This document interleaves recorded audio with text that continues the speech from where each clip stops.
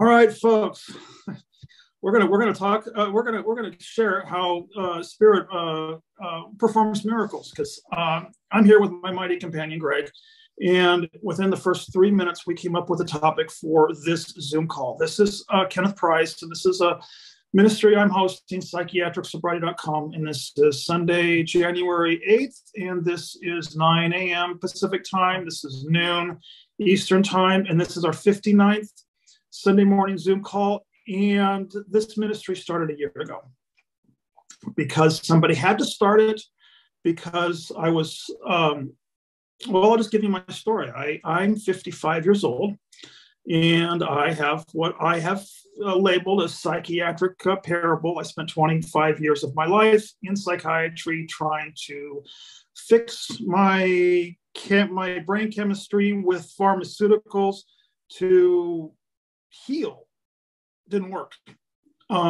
It's a common dynamic that's happening in our country and our world, where people are trying to heal with the help of pharmaceuticals. I am touching on a very sacred cow here, folks, because I'm not here to judge the pharmaceuticals. In fact, if we judge the pharmaceuticals, we're going to stay in the pharmaceutical spider web forever. We're not here to judge it. We're here to emerge from it. It takes a miracle to emerge from what happened in my story. 25 years of psychotropics, anti-anxiety. I can't even go down the list. The doctor was giving me, prescription after prescription after prescription, fix this, to fix this, to fix this. And I couldn't heal. It became impossible to heal because the pills themselves eventually began to drag me down. Make a long story short, I had to get off everything. And by the grace of God, I made it through those withdrawals. And who could not start a ministry after having, been graced with a miracle like that? The miracle took a lot of work. So that's what the Zoom call is. The Zoom call is about the work that we do together. Because I can't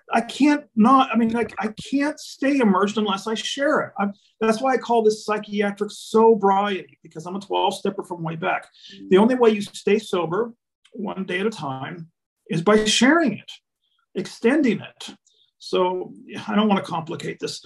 The reason I call it a ministry is, I've already gone over that. I've used the word grace over and over and over. But I got to be very clear, and I do this in all my introductions, that I'm not talking about a religion. Actually, religions, the religions, and this is what going to be topic of the Zoom call. The religions cause the wounding, which is the reason I was put on those pills in the first place. So, all right, I don't want to, go on a tirade before, getting this started. The healer's prayer is how I like to start this, because I'm a Course in Miracles student. And the healer's prayer goes like this. We are here only to be truly helpful, and we're here to represent him or her who sent us. We do not have to worry about what to say or what to do, because he or she who sent us will direct us. We are content to be wherever he or she wishes, knowing he or she goes there with us. And we will be healed as we let him or her teach us how to heal. As always happens, let's see who we got on board. We got Greg, we got Jenny, and we got myself. As always happens, about 2 minutes before I started the recording, Greg showed up, and the topic was just a no-brainer. Greg's in a small town, and I'll let him kind of share the story, but I think I got the gist. He's feeling constricted. Because I asked him, he was nicely dressed, and I said, "Oh, did you get back from church today?" And I'm the hypothesis is that there's a struggle with some of the dogmatic, fundamentalist, religious, doctrine that might be being spread on a Sunday. It was that doctrine, the blood of the Lamb, that I couldn't digest as a gay man in the 1980s, and I had to figure it out for myself. I said, this guy Jesus has some really badass teachings. I can follow what this man Jesus says, but his followers, excuse the term, his followers aren't making any sense. They're telling me to drink some Kool-Aid here. this blood of Jesus and this, gays are going to hell because the theology was not matching the original teachings. I had to go on a vision quest, and I got slammed. And the pills probably saved me from committing suicide. I had to get off the pills, but I get to start this ministry. By the way, I'm firmly convinced that Jesus has a role in this ministry, but not some blood of lamb Jesus. So I've said too much. Greg, what was it that was coming up this morning for you, so we can get this started and I can stop talking? Well, that's one of my issues right now. I mean, can I get a little free about this? I would pray that you would get free. I want everyone to freedom of expression. Okay.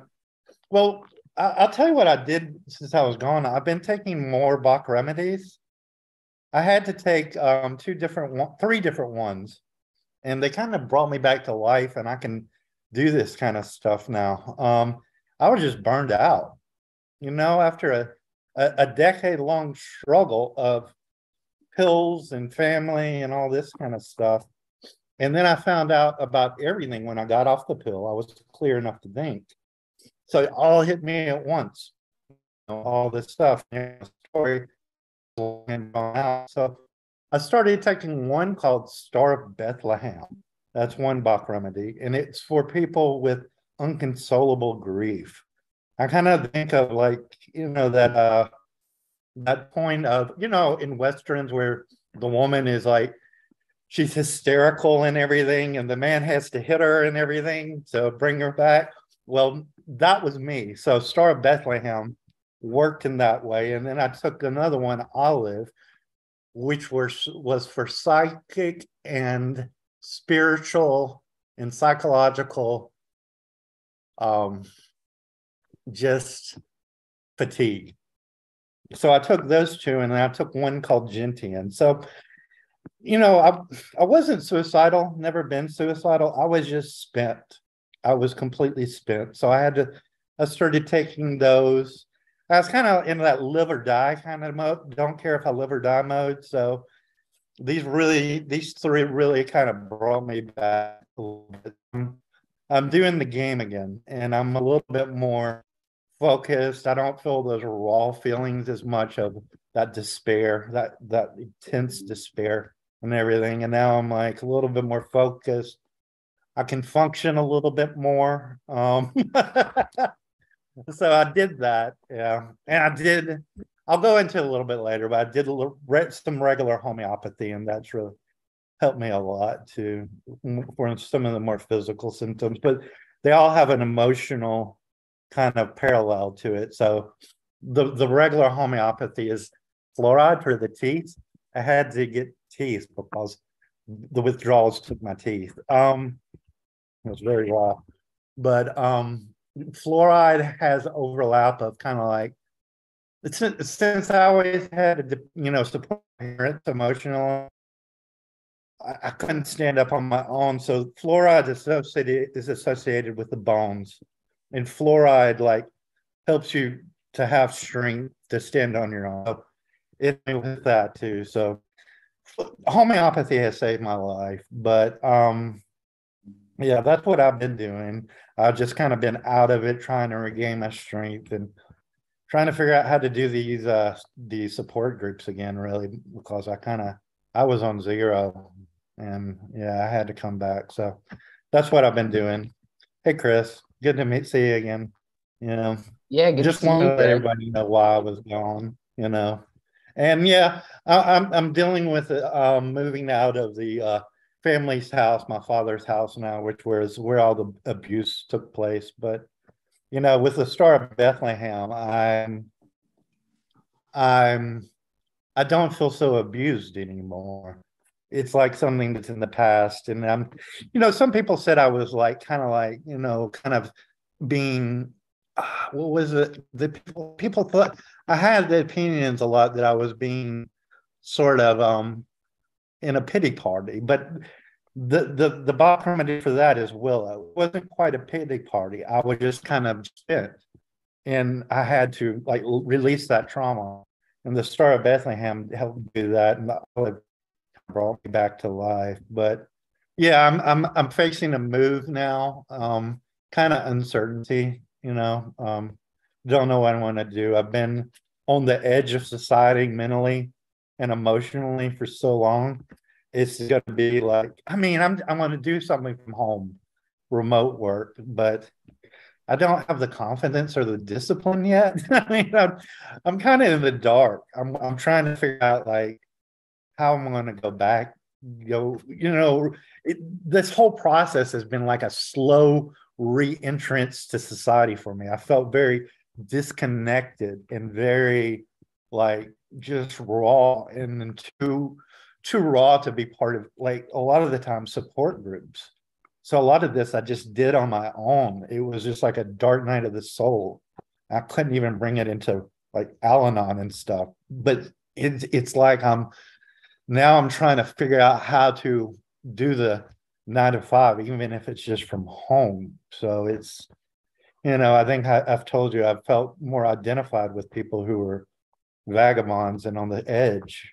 So it's a transition that I'm going through now. I'm kind of getting my oomph back, but I don't know quite where to go. I don't feel like I don't feel good in the hometown atmosphere, the small town stuff, and I'm just kind of uncomfortable right now. But Greg, if I might add, I'll share what my integration looked like, and then we can go on to Chris. But okay. Integrating back into the world of the connected. What else do I want to call it? If there is such a word. Yeah. It was a huge blow to my ego. Right. But people think ego, and they think, if you're just better than everyone else, you have a huge ego. No, actually, in order to have my mental illness became my ego. My ego was my mental illness. I have this mental illness. I have this mental illness. It wasn't a mental illness, it was ego. I don't want to go too deep into that, but that's kind of food to chew on, because what was being dismantled, as I re-enter, because it's hard to re-enter. That's why I started the support group. So we're all re-entering at various stages. But I felt like I was getting slammed. It was just opposite of what I perceived. It wasn't Kenneth getting slammed because he was so far behind. It was his ego being dismantled to let the love out. That's all I want to say on that before going on to Chris. Say that again, though. Say that again. What? I don't know what I said. Go back and watch the archives. Huh? I don't know what I said. Okay. I just know I said it at the 12-minute mark. That's why I record these. Okay. How you doing, buddy, Chris? Hey, good to see everybody. Hey, to see you, Greg. Yeah, man, that makes a lot of sense. What you're saying, like, I've definitely felt at times moments or periods of just like needing to be alone and needing to just go through it alone, but it's good to see you, man. And like, I know I've kind of said this to you before, but I'll say it again because I'm seeing it and hearing it. You just seem lighter these days. Like, you seem lighter and you seem open, and it's exciting to hear you talk about things like, oh man, how am I gonna fit back into the 9 to 5 and get out there, and maybe I want to leave my hometown. And like, that's exciting, man. To me, that just says like major growth, major confidence. I know you said you want to build up your confidence, but even to be able to talk about that kind of stuff and talk about your future in a positive way, like, that takes confidence. And I just want to point out all those things, because sometimes it's hard to see the progress we've made ourselves. But oh man, I think we're all seeing it. Yeah, awesome work, man. That's support right there. Huh? What'd you ask, Greg? What about you, Chris? How are you doing? What's up with you? Yeah, thanks. Yeah, but thanks for the compliment. I needed that. Thank you. Yeah, man. No, I mean it. You look good. You sound good, and it's really exciting. And I'm excited to hear from you as well, Jenny. But yeah, I'm doing well. Last week was so helpful, Kenneth. It was just me and Kenneth. We got on and shared and talked, and man, like, I was having kind of a tough week before. I think we all probably struggling with certain things over the holidays, and it just really helped kind of talk to you and kind of, I think it helped turn my week around. And I was talking to my wife last night, and she shared something with me that I thought, wow, that's great. She was saying, she's like, hey, you've been so positive lately. You're talking about all these exciting things and change and growth and all this. And she said, but I don't think that your day-to-day life has necessarily gotten, any objectively better. She was like, it's your response to it. She was really like recognizing just the fact that I really am living a little bit more in the present and trying to take life just at face value as it comes up, including withdrawal symptoms, right? It's like there's some days where I'm just walloped with symptoms, and it's like that day's just kind of screwed, but then the next day is a new chance to just have a new day. And sometimes it's wild. It's like I'll have one day where I'm just, it's just kind of a screwed day with tons of withdrawal symptoms. The next day, a total window, and I'm feeling great and grateful to be alive and all those things. So I'm just trying to take it as it comes. It feels like it can change on a dime. So that goes both ways, right? If you're feeling crummy, then it's like, man, I may start feeling better at any moment, and I don't want to miss that moment, so I'm going to stay in the moment. And so overall I'm doing well, man. I'm doing well. Is it a roller coaster? A little bit, but I will say these days I feel like I'm having more good days than the bad days, not to label them, but a bad day is a day where it's like hard to get out of bed, or you're just racked with negative thoughts and just viewing life through this lens of everything is horrible and death is all around me, these big existential woes that can just wallop you. And when those days happen, I try not to fight them. I think that's what's made it more of a fluid dance. It's like there's days I'm angry, and I'll just be angry, and I'll think about, what am I angry about? And why am I angry about it? And instead of, I used to think I shouldn't be angry. Oh God, if only I wasn't angry, and I'd beat myself up for it, and I'd shame myself, and all these things that didn't help the anger. I think it forced the anger to stay around longer and probably do more damage. And so now it's like, whatever I'm feeling, I just try to feel it so that I can move forward, not get stuck. So I'm trying anyhow. Yeah. I was joining with a mighty companion last night, which that's the whole purpose of this ministry, to stay connected, join, reach out. And it was perfect. It could not have come at a better time. I'm here at the spiritual community, and she was a part of the spiritual community. And some people come for a short period of time. Some very few stay for, very long. But she said to me, they all have the emotions that we all have. She said they're not enlightened. They all have the same emotions, except they're not judging them. It was a huge game. It's like, oh my God, it really is that simple. They can be angry. They can be resentful. They're just, the training is that they're not judging that, which is just what Chris said. This is why, they said in the 12 steps, it's really very simple. They didn't say it was easy. They said it was very simple. If I can just allow myself to be this human mess and not judge the mess. Once we start judging it, then then I'm a candidate for pills. I don't want to go there. Jenny, how are you? Jenny, you're in your RV. So I've been following you on Facebook. It looks like you're traveling, and I think you were on your way to Mexico, or you went on Rosarita Beach. Where are you at? I'm near Rosarita. Yeah, no, I thought you were on your way down there.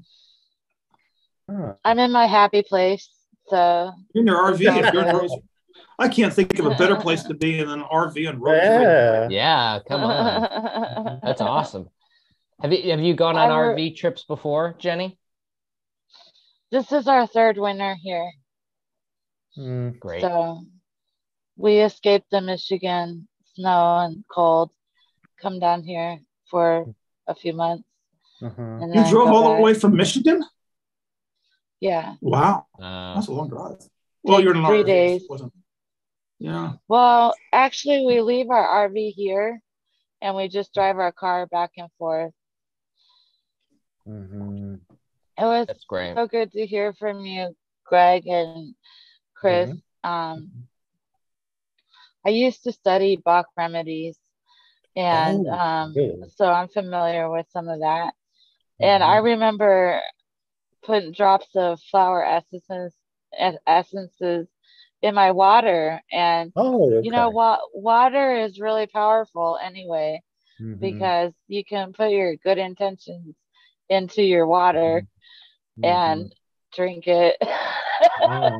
It makes you feel good. It really does. And I loved what Chris said about staying in the moment and feeling your feelings. That's good.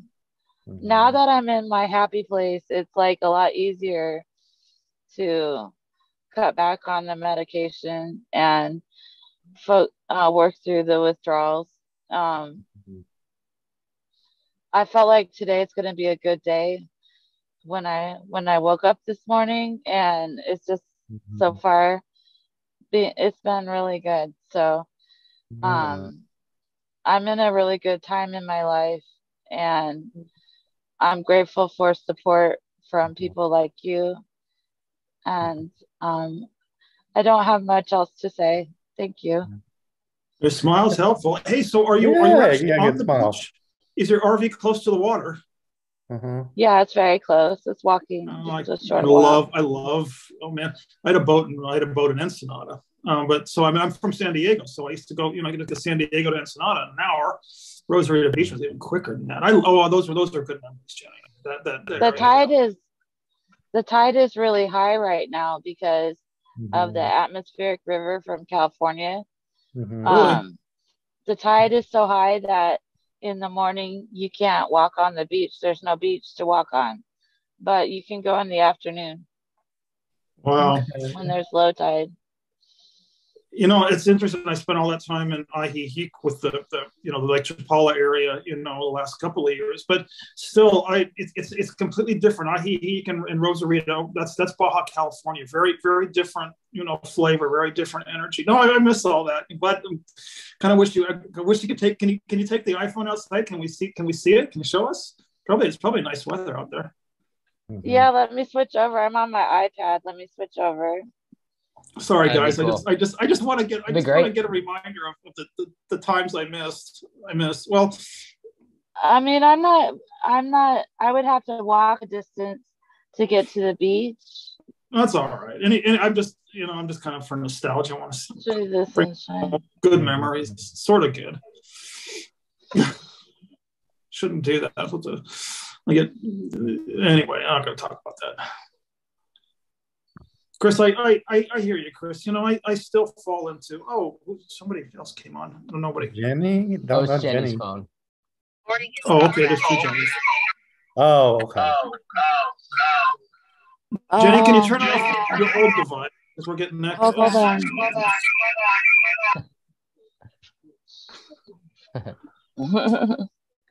No, I get that. Okay. You might have to mute your laptop or your iPad before you go on your phone. What was that? Are you there, Jenny? Oh, she left, or? She had to take both devices offline. Well, in the meantime, I just wanted to mention to Chris, I still have a lot. I still can fall into those places. And that's part of why I'm ramping up this, reaching out. I'm ramping up all the spiritual work.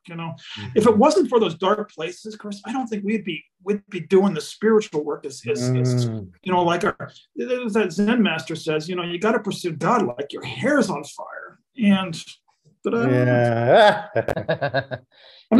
not trying to be all Pollyanna about it. I'm just saying, it's because of those dark places that I'm in Ohio. I'm in Ohio doing remodeling for the community. I wouldn't have done this if it hadn't been for those dark places. I don't know if that's reframing or looking at it from the spirit's perspective or just the goddamn truth. So Truly. I think this is the best thing that could have happened to us. You know, it's pushing us into doing the work. Although if we're not pushed, humans don't do this work. They just don't. I don't know why they don't. Nobody wants to, really. I mean, oh yeah, there's Jenny. All right, show us. I want to see Rosarito. There we go. Hold on, let me. There it is. My camper. Oh, nice. Part of the reason I wanted to see it is actually Rosarito is actually a desert. It's very arid down there. Yeah. It brings back memories. Oh, it looks great. You like it down there, Jenny? Yeah, I love it. Yeah. My friend's trying to push me into getting an RV instead of moving to a room. You're kind of making me want to do it, Jenny. It's the cost of living is affordable here. Yeah. Like our lot rent is only $400 a month. How much? 400. How much is it just for the lot without the utilities usually? Oh, I don't know. Okay. It comes with the utilities. No. You know, Greg, I wanted to talk about something you shared about how tough it must be to like re-enter society, you know, civilization after if I'm sure a lot of people can relate to that with like psych med withdrawal. It seems like a lot of people are forced to leave their jobs in some way, and then we go into this, you know, healing journey. And then at some point, you know, you're going to start feeling better and you have to like re-enter. And I'll just share, I had a slightly different experience where I never left my job. And throughout this process, I've thought at different points about quitting my job because I was just struggling so much. I think it also kind of maybe forced me to do I don't know, maybe a slower taper to try to not have my withdrawals go so intense that I felt like I would have to quit my job. So all I'm saying is I empathize because I certainly considered leaving my job and then thinking about, oh my gosh, you know, at some point I'd have to like re-enter, and it's just got to be tough. You know, I think there's something I've felt throughout this process of like the safety of support groups like this, or going to therapy and being able to really share your feelings. You're feeling so much in withdrawal, you're crying, whatever you're processing, and then all of a sudden you have to like switch over and go to your job. You go to work and talk about just it's like it's insane, right? You're like there's been so many days where it's so hard for me to like separate those two things. And so yeah, I feel for you, man. I think it's like it's kind of oil and water sometimes. You have some jobs and the you know, just the nature of being at work and what that requires is often such a different like emotional mindset than withdrawal, which is all about feeling and it's like it's all coming out of you. And a workplace is generally a little bit more restrictive and a little bit more you know, we're not going to share about our emotions with our coworkers. I don't, nor should we. Maybe, I don't know, but yeah, we should. I mean, that's why we have groups like this. That's why it's so helpful. But anyway, I just wanted to say that I don't have any answers or anything, but I feel for you because I think it's a very relatable problem. Well, I'm gonna do it from home. I just got to get that discipline because I'm used to the metaphysical ponderings and the religion, and all of that kind of stuff, and the inner work and everything. I mean, the Star of Bethlehem, that Bach remedy kind of, you know, it made me about all the trauma, you know, and it's kind of, you know, made me forget about, you know, it made me feel less victimized and all that. But so that helped to leave some of that behind. But still, I'm used to I'm used to the introspection and, you know, everything. For me, it took me a year before I could do meetings, you know, do these like 12-step meetings and stuff. And it wasn't necessarily the 12 steps. It was just getting around people is what helped, and doing this, you know, and interacting with people. And but now it's just like it's an extra step up, you know. Yeah. Yeah, I think that's what blew me away about Kenneth's early videos. You know, I remember being in North Carolina and seeing one of your first videos. I was visiting some family and had just started my taper and was really, really struggling and felt confused and alone and all those things.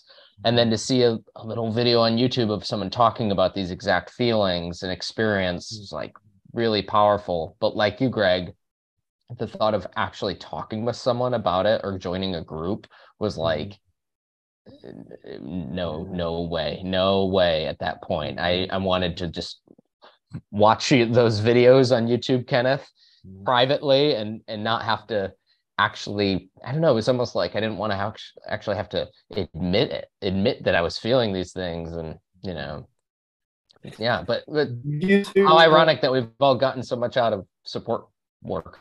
Yeah. You know, when I joined with my mighty companion last night, you know, I'm 55. I think she's about a year older. And we're both 12-steppers. I met her in this community almost 6 or 7 years ago. I can't remember now. And, you know, again, I use the word grace. We were supposed to meet. And, you know, because she was a 12-stepper, I said, oh, she's got the drill. You know, I'll call her when I have the need to really reach out and connect with someone. And finally, you know, last night, we didn't talk about problems last night. It must have been on the phone for FaceTime for about 45 minutes. We were actually roaring with laughter. And I said, Tamara, I shouldn't have said her name. Well, anyway, I said, you know, if we could have fixed it by now, we would have. I said, you and I have been on a healing journey for decades. I said, we've done every single modality known to mankind, and it's not gone away. And I said, now we've earned the right to start laughing at it, that it's not supposed to go away. We're supposed to just see it and laugh at it if we can. You see, in the beginning, you know, this is the whole misunderstanding of psychiatry and the whole Western thought is healing is viewed as it's a problem that's got to be fixed. That's the Western mindset. That's allopathy. And that got us in no fault, no blame. And that's great. I mean, listen, if you got a broken bone, allopathy is essential. Fix the broken bone. But allopathy has no business up here, or here. Well, not carte blanche, but generally for most of us, because it's not designed to be fixed. It's designed to be allowed. That's the word, allow. I keep saying, in the front door, out the back door, breathe, in breath, out breath. You know, without that, we constrict it and try and wrestle with it. And the more we wrestling with the ego is generated my mental illness. Right. Resistance, you know, that which we resist persists. I didn't even have the brain wiring for this, because I came from my father was a born again capitalist. And he said the way to get through life is to tough it out and to resist it. I was taught that.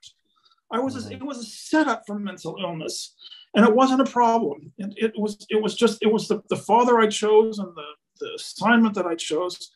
But really, all three of them, Chris, you're a little bit younger than Greg and I, but now you're going to get it before Greg and I. But Greg's a little bit younger than me. We've all three realized, man, we can't fix this because it's not broken, or because we're not broken. Right. You know, whose rule book said that we're supposed to go to work and earn income? Whose rule book said we're supposed to do 9 to 5? You know, that's the reason the Course in Miracles has been so helpful in my journey, because it's not given me, and that's why I'm not keen on religions that give rules. Course in Miracles doesn't give rules. It takes rules apart. It unwinds rules. It's completely opposite, but it's not Western. It's Eastern, if anything else. It's you know, it's the way the ancient mystics approached it. And there I went on a little bit of a tirade. But basically, I mean, you know, as I'm entering society, I'm like looking at some of this help, and I'm like, therapist every month. I'm wondering how useful it actually is. I'm like, she's sitting there with a pen and a pad looking at me, not saying anything. And I'm just like, God, you know, do I even want to do this? I mean, it's good to talk to somebody without who's required not to give you an opinion, but it's just like, God, you know, I know what you're thinking. I know what CBT is. I know this bullshit. You know, I've done it. So I guess it's got a grain of usefulness, but it's just as annoying as it is useful. I find the usefulness in the discipline itself. The discipline is going to lead us to the ultimate discipline. This is the ultimate discipline is knowing there's two voices and we've got a choice. So maybe CBT has a place. I see it as a stepping stone, but I've not. It was not a destination in my story. It was a stepping stone, just like college was a stepping stone. I had to learn to discipline myself long enough, but college was just that. Certainly, getting a college degree wasn't supposed to really matter. It was supposed to say, look, you have it in you to work hard towards a goal to achieve that. You have that capacity. Now let's put it to some real use. Who cares about a bachelor's degree? Nobody does. I don't. And if a person thinks they do, I'm not really interested in spending time with them, because that's not the purpose of life. Purpose of life is to use that discipline to know we have two voices and we have a choice. The ego's voice or the spirit's voice. And it's, the spirit's voice is going to give us all. When I connect with the spirit's voice, I don't need a psychologist to tell me which way to go. I don't need a life coach. I don't need a religion, because it's coming from the inside out. The sort of my intuition has all the answers, but reconnection is reconnecting with that voice. And trusting it, because we were told, a lot of the religions told us, don't trust that inner voice. Do what we say instead. And so I'm very cautious with religions. I realize, that's something I don't really want to go, because judging is put me right back, into all that morass that I, pontificate of emerging from. I'm sorry. Yeah, but I love that. I love what you touched on. I wrote it down. It's not meant to be fixed. It's meant to be allowed. And I think I've had similar thoughts about talk therapy and CBT and that kind of thing, Greg. Lately, I've been like, do I want to keep meeting with my therapist? I've gotten so much out of these other areas of improvement, or whatever you want to call it, but actually improvement, that's what I want to touch on. I remember hearing a piece of advice a while back about, like, whenever we compare ourselves to others, or we become jealous or envious of someone else's life, and the piece of advice was, hey, be very careful with being jealous of someone else's life, because if you want their life, you would have it all. You would have all of what makes them, the good and the bad. And I think about that sometimes with, like, self-improvement, or even like my own story of, like, I was diagnosed with OCD, which basically meant there was someone else being like, this other person, this kid is obsessive. They're too obsessive. They're too much of this and not enough of that.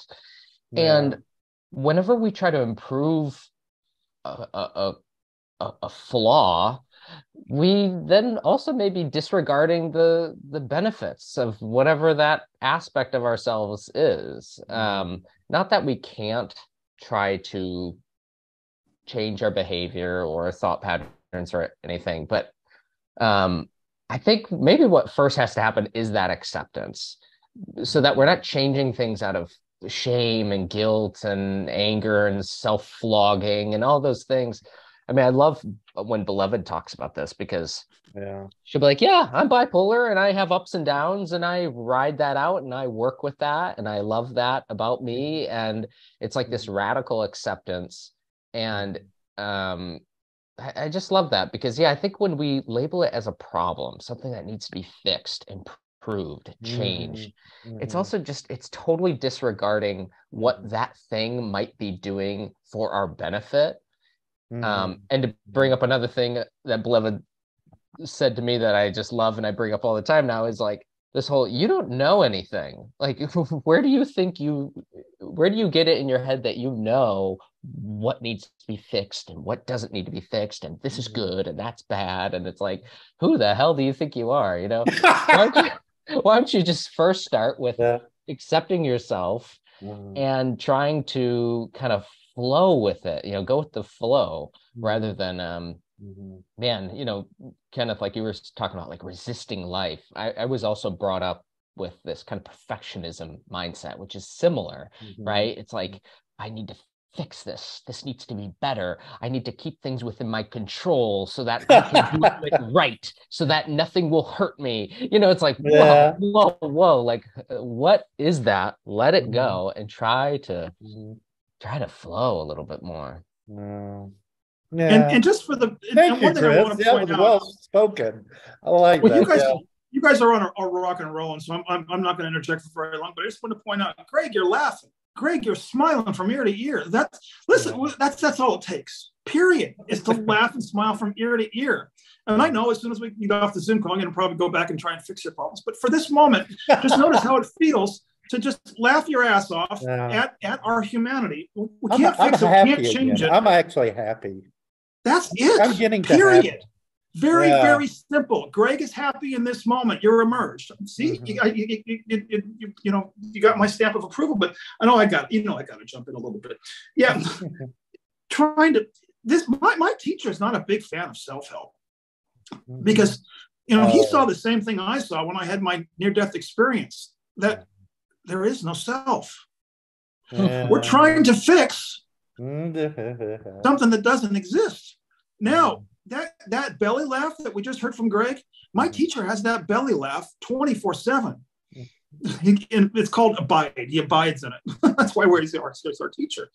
When I saw there was no self that I was trying to fix, it became a cosmic joke. And that laughter that Greg has, that laughter opened up a channel to the intuitive voice that started giving all the guidance from there forward. That is emergence, period. Basically, Greg, the way you believe in your Bach flower remedies, it's because you believe in them. Yeah. It's the power. Jody's always bringing up, you know, the biology of belief by Bruce Lipton. And I've said a time before, you know, people say, how'd you get off those what shifted? And I said, I simply stopped believing in them. You know, basically, you know, I know we're all still, you know, in the time space, you know, continuum, you know, of past, present, and future. But truly, the miracles upon which, you know, Beloved and I, you know, have come to share, and everyone's got one, is to basically just, for all of us, is take up your mat and walk. All we got to do is realize for 1 second who we are. And who cares if the dream character has, you know, mental illness? Who cares if the dream character is going through withdrawal? I don't care anymore. And suddenly, you know, it's as if, like when Eckhart Tolle woke up, he woke up out of the, you know, one day, and he said, I can't do this anymore. What does he say? I don't remember exact words. You know, Eckhart Tolle made the statement, I can't live with myself any longer. But at that moment, he realized, who's the one who can't live with myself any longer? See, it can't be biological anymore. It has to be now metaphysical and spiritual. That, you know, I was talking to my friend Dale, who's in prison. I'm going to go see him tomorrow. I talk with him on the phone. I talk with him every Saturday morning at 10 a.m. And he says, he's in prison. He's been in prison for 18 years. And he says, who's the one that's been locked up? He's happy. He said, I don't care. He said, he gets out in July of 2020. Really? He doesn't care anymore.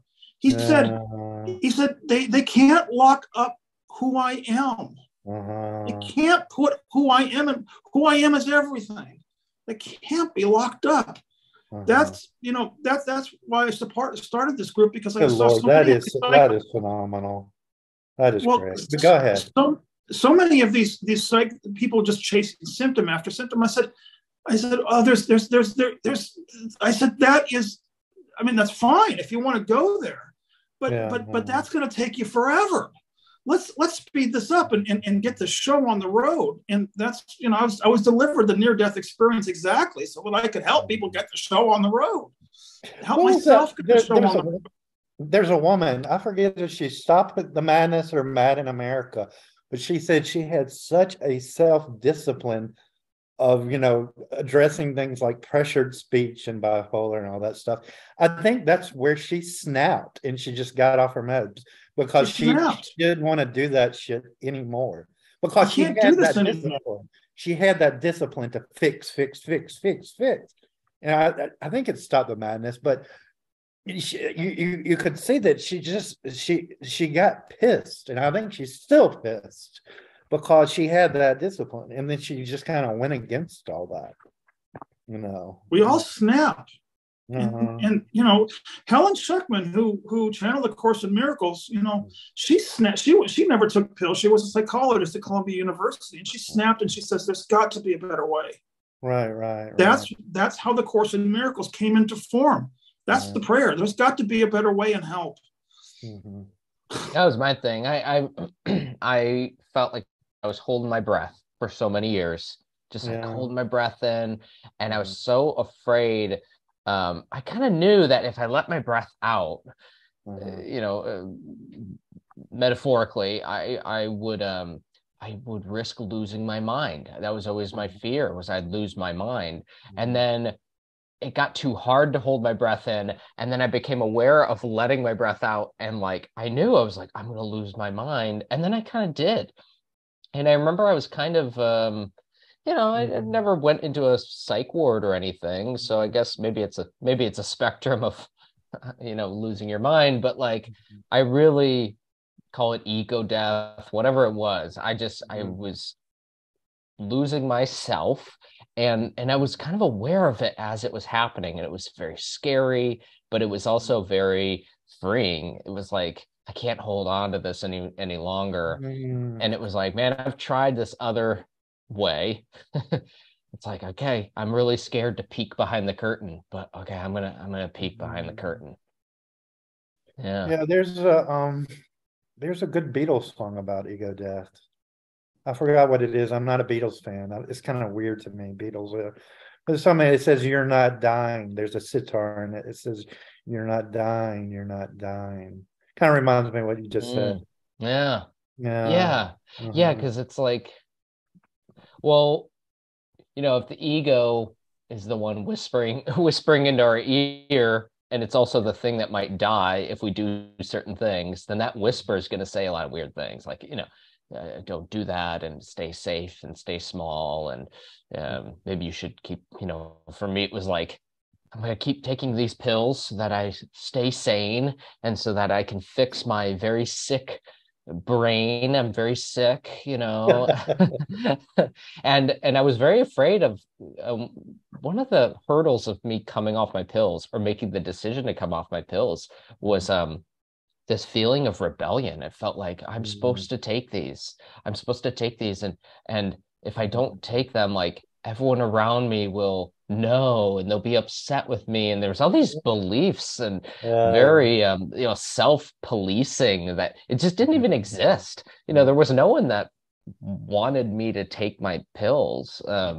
Everyone around me, turns out, after I had loving, open conversations with them, they wanted me to be happy and healthy and safe. And if that involved pills or if it didn't, they didn't really have a preference. Right. It was all these, it was just all these, all these beliefs that I had, and I picked up, and some people did tell me along the way that I held on to for many years. But yeah, it's just like, it's so interesting that I feel like withdrawal is also, like you said, Kenneth, it's not meant to be fixed, it's meant to be allowed. And I feel like withdrawal is a process of like allowing, surrendering, and breathing. The thing that scared me, though, was like, I had all those reasons for anger, and you know, there's no GABA and all glutamate, no brakes, all gas. I found out all that stuff. You know, I went to detox, and it scared me because I discussed this with Kenneth. I almost did not hold on to those feelings. I almost acted on them, and that was the scary part. That's why I was watching YouTube videos on prison, sitting around the local prison, thinking this and that's exactly good. Greg, I'm glad you brought that up.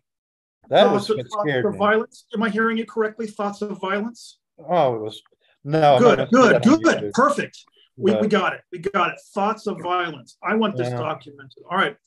I was having thoughts of violence several days ago. I'm in a spiritual community, and there was some pretty hardcore.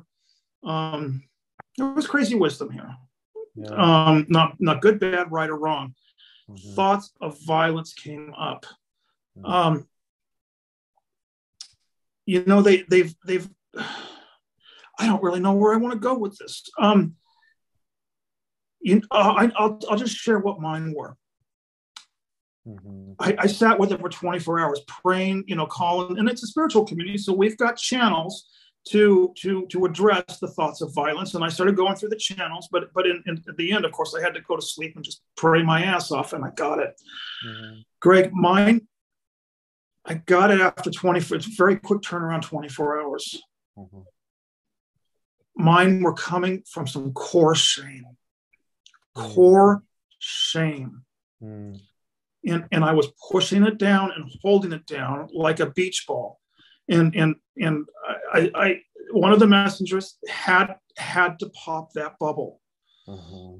And I responded and reacted. Well, I didn't respond, I didn't react, but the thoughts of violence were right there at the surface. Mm-hmm. Now, choice point, because here I am 55. That happened in my early 20s. And they said, the system said, get them on pills. It's too dangerous to have them out there without pills. Mm-hmm. Now, at age 55, they came back. Mm-hmm. This time, because I'm psychiatrically sober, and I have the support network in place, and I have the faith established. When it came back this time, I could identify it. Mine was shame. Okay. Now that it's in the light, see, this is perfect. This is beautiful. I've got a screw in my hand because I'm construction. Now that it's up and out, now that it's at the surface, Chris, I want to get to what you said earlier. Now I can hand it over to all this time, hand it over to the Holy Spirit. How do you do that? Well, this is how you do it. You get the button pushed, you grab the resources, you grab the tools. It's all out, fresh, seeing the light of day. Now I'm handing it over because I don't know what to do with this shame. I don't. I have no clue. I don't know anything. I don't know what to do with it. I've tried everything. Mm-hmm. Hand it over. Now the teachings, now the belief, now the faith. Mm-hmm. And I'll swear, I'll stand for the record. It's working. But I want to touch on something Chris said. Chris, basically, here's what we're doing. We're coming out of the closet. This is what we did. This is what gay man did. This gay man did in the 1980s. Mm-hmm. We're coming out. This is who we are. This is a beautiful thing. This is a rite of passage. This is entrance into adulthood. And you can't enter adulthood, and you can't enter adulthood unless you've lived with the mask. First, we put the mask on, and this is why I just love posting these meetings, just to be present while someone has the. And Chris, you're so eloquent to be able to put it into words, the taking off of the mask itself. Mm-hmm. None of us were ever mentally ill. Mine was shame. Yeah. That's what mine was. And I can't, he can, and I think I'll let him. This is the part where Greg, I'm glad you're doing the Bach flower remedies. I'm glad you're believing in the Bach flower remedies, because this is where I'm not going to throw the baby out with the bathwater. We do have to believe. Mm-hmm. We do have to believe. Mm-hmm. And in order to hand it over into something I can't taste, touch, hear, smell, see, mm-hmm. and I hand it over to a higher power. Mm-hmm. At the end, that's where the faith comes in. It's the very last straw. I guess I do want to say that they actually work, because this is the weird thing. When I found out, I was doing one support group, and I quit it for 6 weeks and went to a different one. And then when I went back, can I stop you for a second, Greg? Did you hear what I said? That at the core, because you kind of went sideways there for a minute. Did you hear that mine was coming from shame? We'll say that. What do you want me to My recognize? violent thoughts had an origin in shame. Yeah. Okay. And at least you're able to recognize them now. They're not suppressed. Right. Yeah, I think all of our feelings are reactions to something that either happened to us or something we're processing. You know, like I had a lot of suicidal thoughts, more so than like homicidal thoughts, but I think they're very similar because one, both homicidal thoughts and suicidal thoughts are they're very scary, both internally when they're happening to you, but then on a societal level too. We're like very discouraged to share both of those feelings. That's not water cooler talk to say I'm having homicidal or suicidal thoughts. But I think also because they're such powerful thoughts and they speak to, I mean, my God, pretty high stake situations or feelings. I think what's interesting is all of the thoughts and feelings that come from having either suicidal or homicidal thoughts. You know, like Kenneth, you know, we were talking a little bit last week about that. And I remember you gave a big preface. You said, okay, I'm going to share this thing that I've experienced. I've had homicidal thoughts. And I remember I remarked, I was like, oh, that's so interesting that you prefaced it like that, because I think that speaks to the shame behind it. Because I don't think, it's that abnormal. I think it's pretty well documented, for one, that if you're coming off psych drugs or you have a history of all this stuff, yeah, that's part of it. That's a symptom. You can have suicidal thoughts or homicidal thoughts. But beneath it, yeah, it's like, watch the reaction you may have to being someone, to reacting to like, oh my gosh, I'm now a person that has these thoughts. We layer on the shame, we layer on the fear, you know, like homicidal thoughts. It's like, oh my God, I'm so afraid that I even had this thought. You know, who am I? I'm so sick. You know, it's like, that's the real problem, is the reaction to the thing that if we look a little deeper, like with suicidal thoughts, it's like, I'm a firm believer that if you're experiencing suicidal thoughts, it's because you are experiencing so much emotional or maybe physical pain, and your body and your system, you don't know what to do and how to react to this. And our brains are wonderful problem-solving machines. And I think a suicidal thought is simply a reaction to an incredible amount of pain. Yeah, that's a good way to put it. Yeah. Greg, we can. I just got to stop the YouTube recording itself. But we'll leave the Zoom room open. Chris, perfect. Chris, I mean, I want this documented, because what you said has to be, you know, you even get closed captions, you know, so I can go through the transcripts. All right, this is just it for the YouTube archive. This is Kenneth Price. This is Sunday, January 8th. This is this 59th Sunday morning Zoom call. Absolute miracle that this has been documented. Greg, and Chris, and we had Jenny earlier, three courageous souls who have chosen to exit psychiatry and permeate the veils of mental illness, and at the same time to surrender their psych meds. God damn, I am so privileged and honored to be able to start a ministry of this. God, it just, I know I'm talking too much, but I'm going to end the recording itself. If you're watching this on YouTube, leave your comments below. Please, if you're watching this on YouTube, join us. The only way I can keep this ministry active is for people to continue to participate and show up. All right, so anyway, we're going to keep the Zoom room open afterwards. So may the force be with you, and God bless. Greg, I'm just going to end the recording now.